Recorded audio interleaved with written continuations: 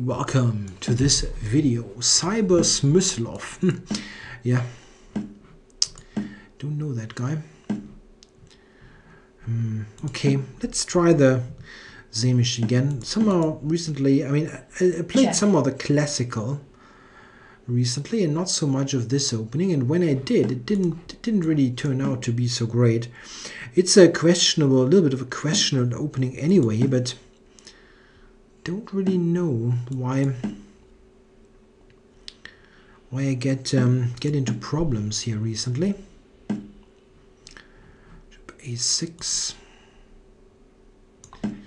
doesn't have C5 played.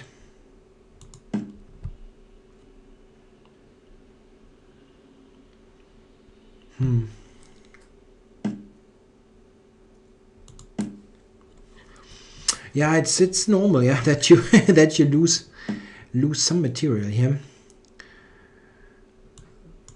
but you always have some kind of compensation. I mean, always is a bit strong, but very often. Let's see how it unfolds in this game. One issue that black has is the somewhat awkward position here on the king side with the knight here on e8.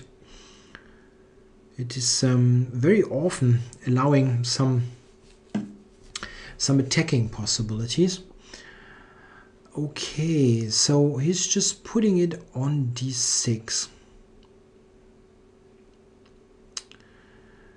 What do I want to play? I mean, okay, it's clear what I want to do. I want to play queen h3 and sort of go attack h7. Queen is a bit wrong on d3 here, and he has got knight b3. This is also somehow in the position. I'd like to play bishop d2 rook e1, but he's got knight b3.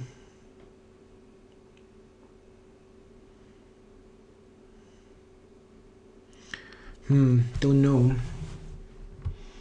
It doesn't look too hot.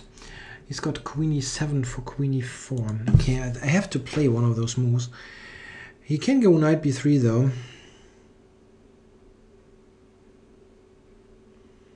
And just take d2. I would have done that, I think. I'm not sure if this... I'm not saying that this is a mistake, but I just say that it wouldn't have been my choice. Okay, I have this funny knight g6 idea, but it's not leading to that much at the moment. I can play it. I mean, I can play this move, but he's got rook e8. And I'm not sure I'm threatening anything.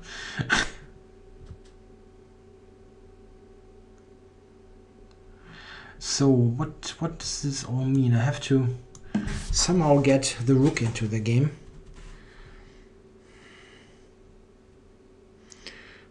Rook somewhere. Okay, now I can put it on h3.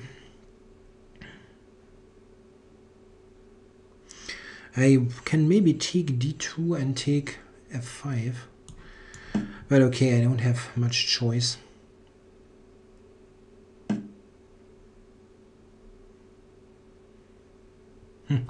Yeah, this knight g6 business, yeah, this is always somehow in the position. I'm going to do that.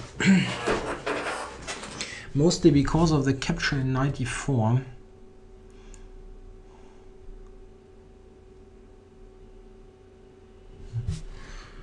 Very, very strange kind of position. It doesn't look like it should be okay for me, but it's always tricky.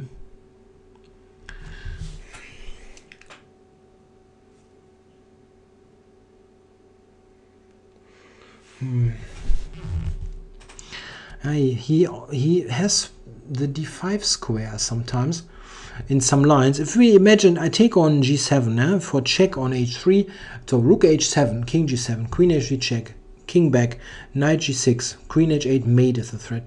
But he has queen to d5, and this saves the day. If somehow this is not existing, then this is a very serious idea.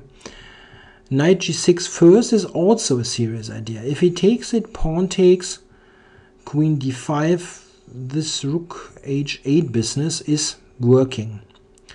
In fact, it is working, yes. Then it's interesting. But of knight g6, he can always play knight takes f5, maybe. Rook f, pawn takes, and black holds. Okay, so he's afraid of it. He's definitely afraid of the sacrifice. So should I play knight g6 and then take there, or I'm going to play it. Maybe knight h5 also might be an idea.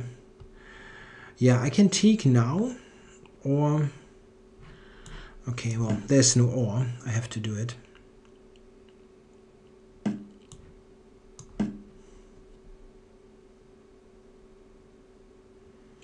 Yeah, this is why you play the Semisch. It's kind of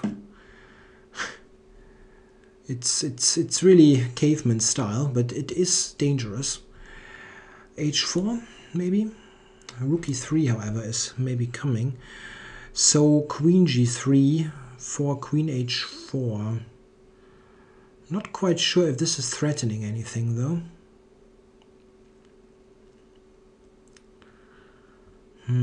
Yeah, still rook e3 is a problem.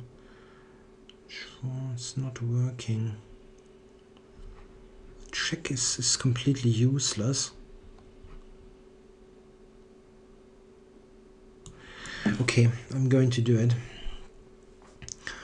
I have to get near his king. There's no way around that. And there are ideas like knight e5 and so on. It's not like I'm not having any ideas. Still rook e3 is maybe possible.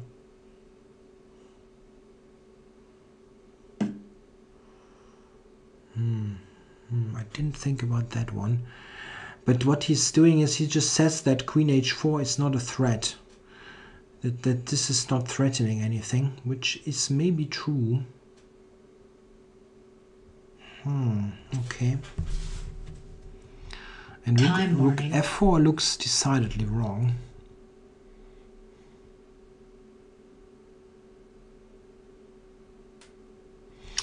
h4, knight f1 is not working. Okay, let's just do that. I really don't know if it is leading to anything. Knight f1, I go knight e5.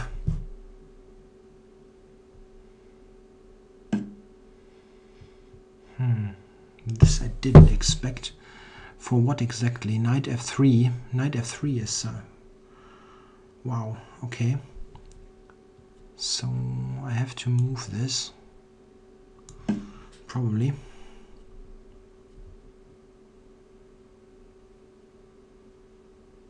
I still don't threaten knight e5. That's bad, really. That I'm still not threatening anything.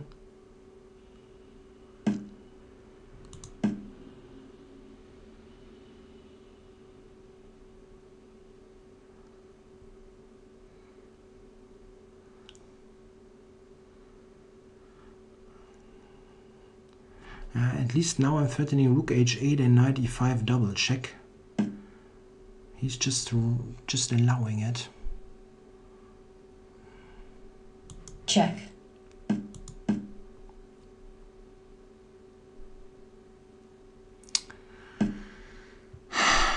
Can you believe any of that?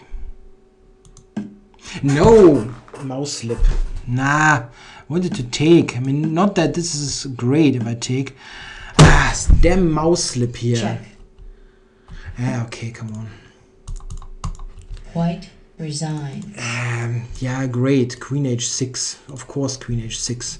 Now I wanted to take and give the check. I mean, I don't know what this is, but I have to play it. Yeah, it's just coincidental, but it's even good for white. Threatening this, yeah. This is really a coincidence, all this. Given by the comp, but I didn't see any of that beforehand.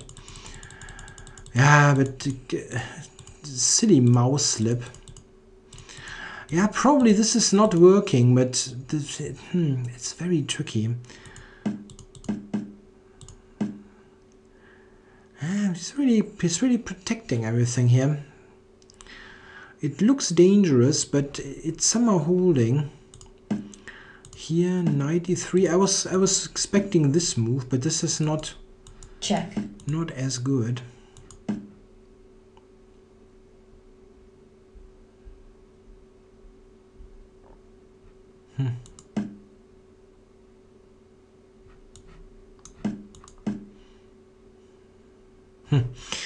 Nobody knows what's going on in this position.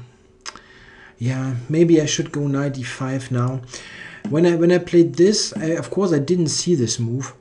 I was always thinking I have this, but of course here's this reply with the mate here. Yeah, mate on g2. And I only saw it now. And then I had to play this silly move. And here I am. Okay, it's better to do this and the check now. Huh. Okay, well, this is really crazy.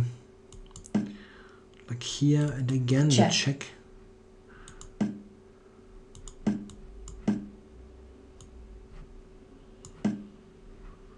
The G pawn runs. Wow. Yeah, nobody knows what's going on there. Yeah, he defended this very well. It was a very this is a very dangerous attack. This bishop h6 business.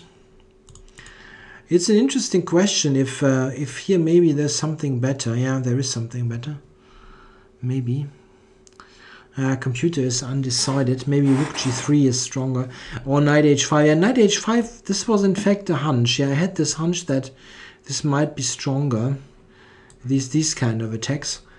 I mean, those knights, they're not really helping that much. So it's clear that I have some attack, but it's very difficult to say if this is something sufficient, more than sufficient, equal, whatever. I don't know.